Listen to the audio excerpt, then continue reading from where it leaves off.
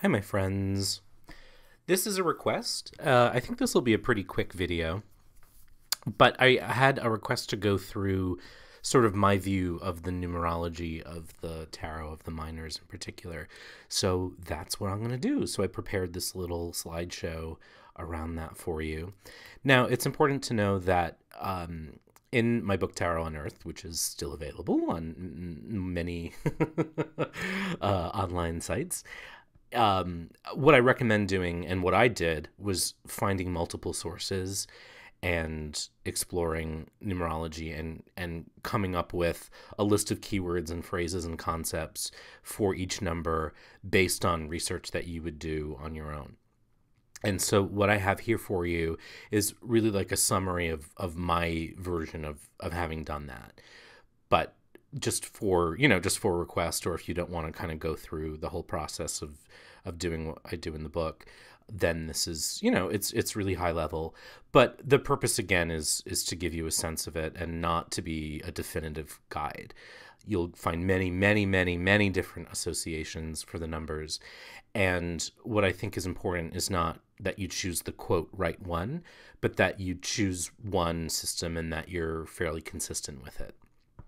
All right, so that's my biggest piece of advice is whatever system you land on, whatever keywords or phrases you assign to the cards, it's important primarily that you're fairly consistent. So so we're going to go through 1 through 10, and I'll just sort of talk about each number and my impression of it, and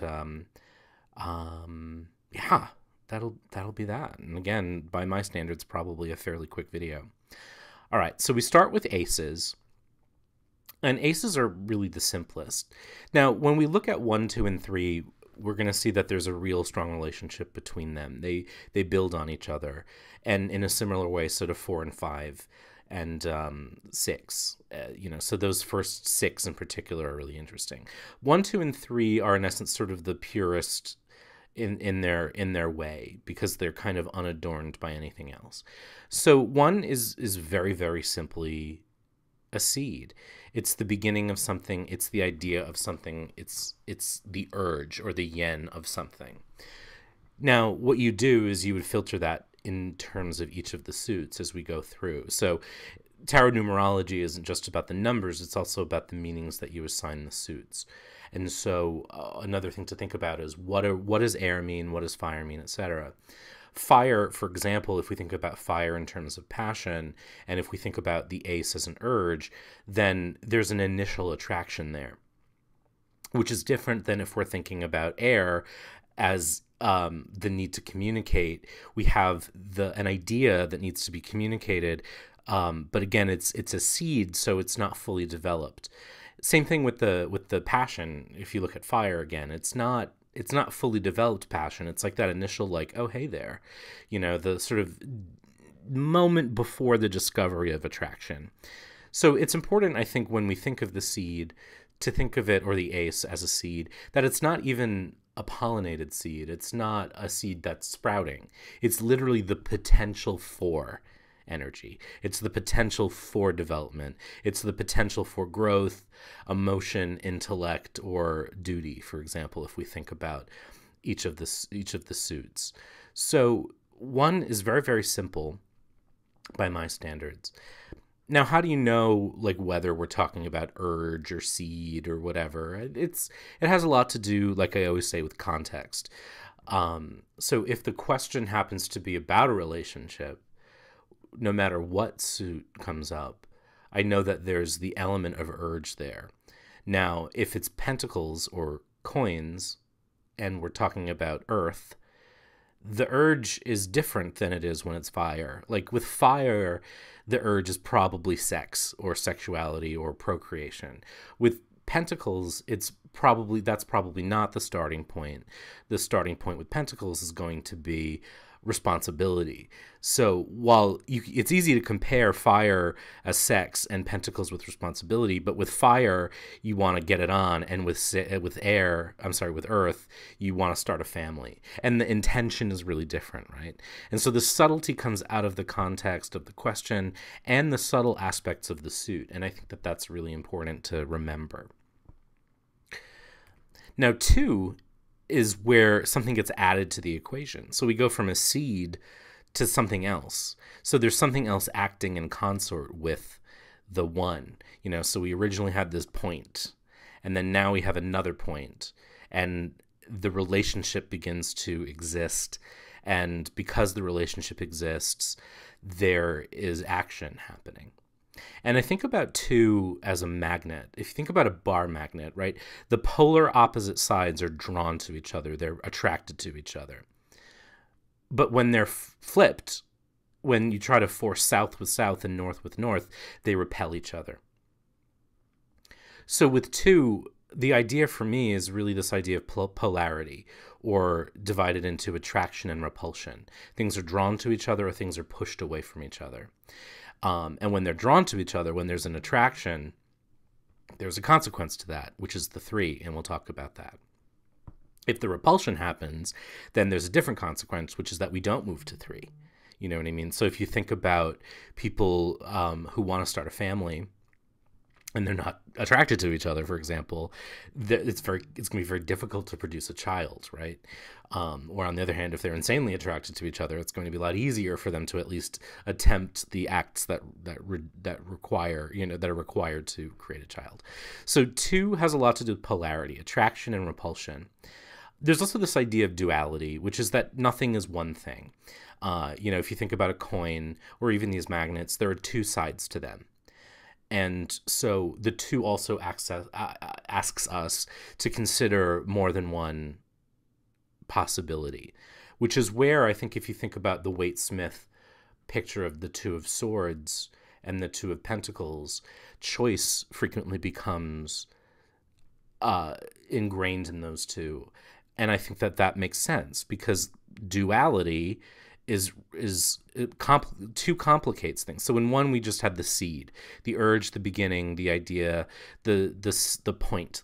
With 2, there's something else, and now there's a fork, there's a decision to be made. And so that's what duality suggests to me.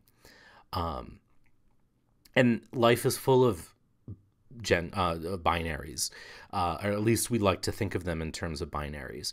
So there's like gender binaries of male and female, which we now know are far more complicated than that. But duality is a very human thing. And so the 2 embodies that. So it embodies polarity and duality. And again, how do I know? It depends on the context. And this is one reason why I don't use 1 cards generally, or do 1 card readings, is because when I have multiple numbers at play, when I have multiple cards at play, it helps me refine the context. So the combination is always the number plus the suit. So the 2 of wands, again, if we think about passion, that really is going to have a lot to do with physical attraction, for example, whereas the 2 of swords may have much more to do with intellectual attraction, with finding someone who's like-minded. The 2 of cups may be more about finding someone who is equally receptive, for example. So again, we always filter the number through the suit and the suit through the number, and both of those through the question. Now, 3 is the consequence or the result of 1 and 2. So 1 and 2 come together and they create 3. And so this is where the seed turns into a sprout, or this is where the mother and the father produce the child. So 3s are about growth, birth, result, consequence. This is the first produce, the first product of 1 and 2. And that's why 3 represents growth. Now, what I don't have on here is also the idea of triangulation, which takes duality and complicates it even more. So now you've got choice 1 and choice 2, but you're viewing it through your own perspective. Or you've got his side of the story, her side of the story, and then the truth. That's triangulation. So I didn't really explore that here, but that's part of it as well. But 3 is really the direct result of 1 and 2 coming together. So that's where birth, result, consequence, and growth comes from. As I said at the beginning, this is different from system to system, and depending on where your numerology sources are coming from, this is going to vary. But 3 has a lot to do, in my experience, with this idea. Now, Now with 4, things change a little bit. 4 stabilizes. So 4 is our foundation. 4 is very, it's a square. So it's every inch of foundation. It's every inch something to sit on. It's a cube. And if you think about the emperor in the majors, you get a similar sense of the solidity. And so 4s represent foundation and stability. But now we're going to start filtering in light and shadow. Now, all of these have light and shadow in them, right? And 2 is a good example of that because duality and polarity have both. But 3, when we talked about 3, like, consequences aren't necessarily a good thing. So it's important to think about that. Growth may not necessarily be easy. And so there's light and shadow to each, but I start filtering it in here because you have foundation and stability, but then you also have stasis and conservatism. And that's really important as we move into 5, which I'll talk about in a second. So the other thing to remember with all of these numbers is that they're not good or bad. 5 and 9, in my experience, tend to be the more negative numbers in sort of traditional, basic sense, but they have good to them too, and we'll explore that. But so too do the more, quote, positive numbers. There's both in everything, and that's duality. So every number has light and shadow in them, and that's duality. And then every number has neutral in them, and that's triangulation. So you kind of see how these things come to life. So 4 is your foundation, it's your stability, but when we're too stable, when we're too foundational, we can become conservative, we can become stuck, we can become stasis, we can get in a rut. Now 5 comes along and it blasts that up. So 5 as an odd number breaks up the square of the 4. And 5 is disruption, it's interruption, it's change, it's all of the things that 4 isn't. And so 5 comes along and smashes 4. And there are times where that's good, and there are times when it's not. So if 4 is representing stability and our foundation, 5 can be really destructive. But if it's interrupting our conservatism and our stasis, it can be really productive. And so I avoided the word destruction here because it's disruptive, but it's not necessarily destructive. It depends, again, on the context. So the numbers influence, its light or shadow, has a whole lot to do with what's going on. And so if the question is, I'm really bored at work, what do I need? And I get the 5 of Swords, well, I need to shake up my thinking. I need to disrupt the way I've been thinking about everything. See what I mean? And that would be a good thing. Whereas I'm feeling really comfortable in my relationship right now. What's next? Boom. Big change. Big disruption to that. 6 comes back and rebalances after the 5. So we had stability, it was disrupted, and now 6 comes along and we pick up the pieces and we rebalance our lives. So 6 is very much a rebalanced card, or number rather, and it's also twice 3. So it can also suggest a doubling down on growth. So after you go through the 5, you get 6, which is 2 times 3, and then so the growth becomes even more accelerated. But I tend to view it more as balance. There's a big connection to 6 and beauty, and so I've always included that in this too, and it's often sort of my first word that I reach for, even more than rebalance. But what I like to think about when I think about beauty is, again, there's light and shadow to that. So when 6 represents something in shadow, what you get is vanity. Likewise, rebalance. You know what I mean? There are times where rebalancing is good, but there are times where we draw balance in situations where it's either not appropriate or not necessary. And so in that case, what I've written here is false equivalence. A false sense of balance, trying to balance out what doesn't want to be balanced, trying to force balance on situations where balance isn't necessary or where both sides aren't equal. That's where false equivalence falls into play. You see this a lot in political discussions these days because, for example, the news media will say, we're fair and balanced. We want to present both sides of the story. But politicos will tell you both sides of the story aren't good. They're not right. You know what I mean? And so there's an interesting relationship that we have to the idea of 6 in modern life because there's a requirement in quotation marks, for example, that news media be balanced. But then the question is balanced actually right, or is it giving unfair advantage to a really dangerous idea? Now, I don't have the answers to those questions in this video, but it's a good idea of what false equivalence can suggest and how rebalance can exist in a negative form.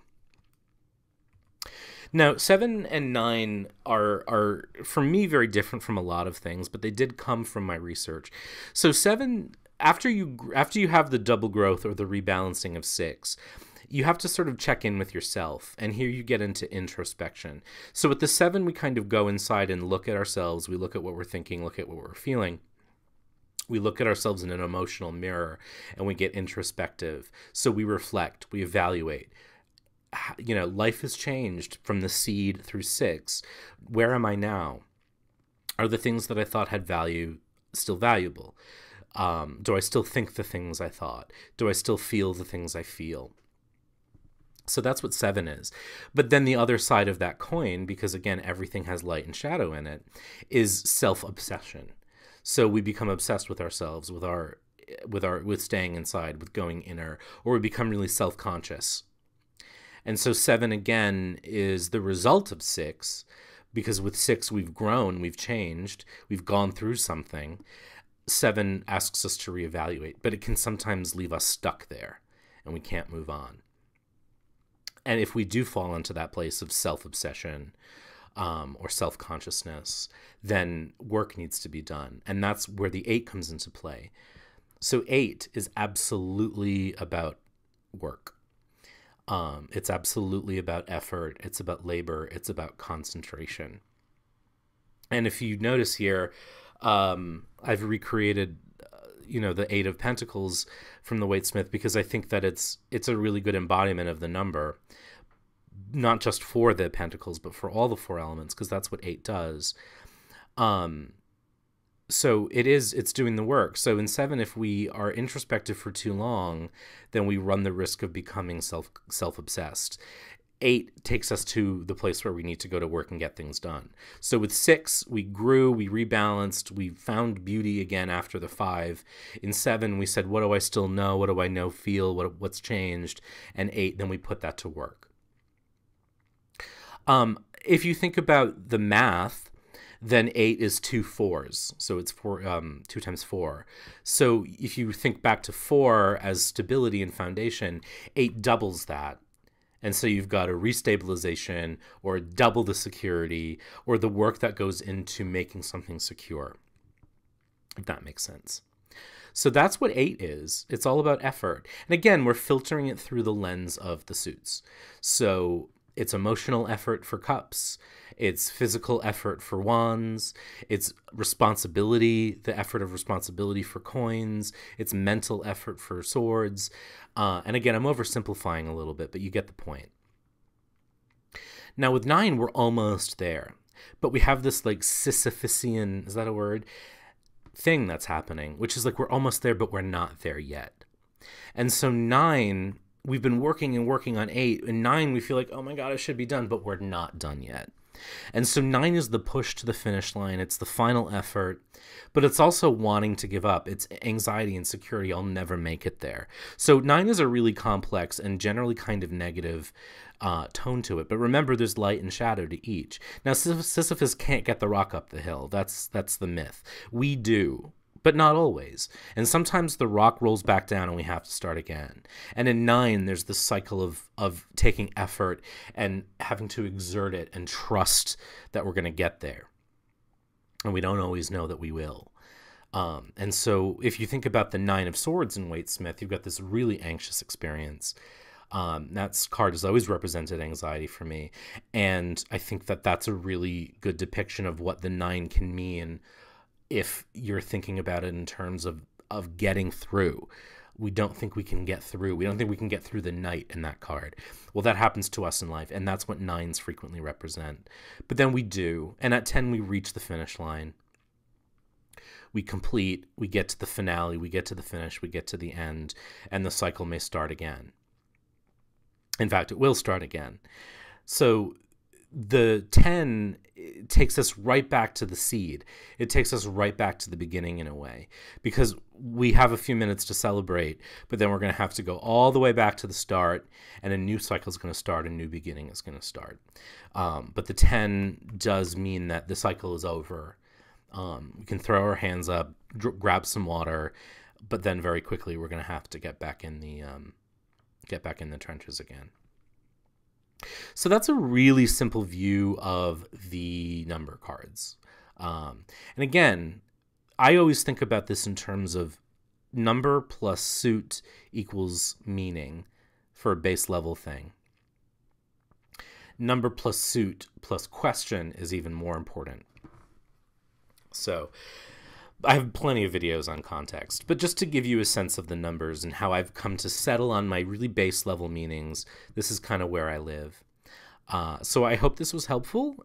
Please let me know, and let me know if you have any questions. Again, this represents my work, my experience, my research. It's not a universal thing, but if this means anything to you, then I would definitely take it. And if you're interested in how I did it, then I would recommend my book. So there's a link below to that too. All right, friends, be good, and we'll talk soon.